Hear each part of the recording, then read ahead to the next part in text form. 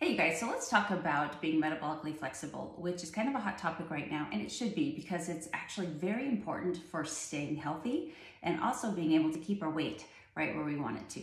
So being metabolically flexible means the ability of this wonderful body to be able to take different fuel sources and to create energy for you. So sometimes we do have more carbohydrates, we can turn that into fuel. Sometimes we have more fat, we can also turn that into fuel.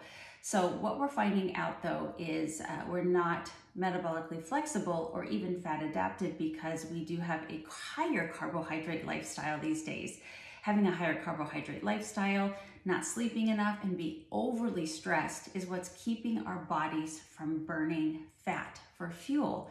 And so if we do the opposite of that and we do lower those carbohydrates down a little bit, make sure we get quality proteins and good healthy fats, we sleep like we're supposed to so that our body can rest and repair.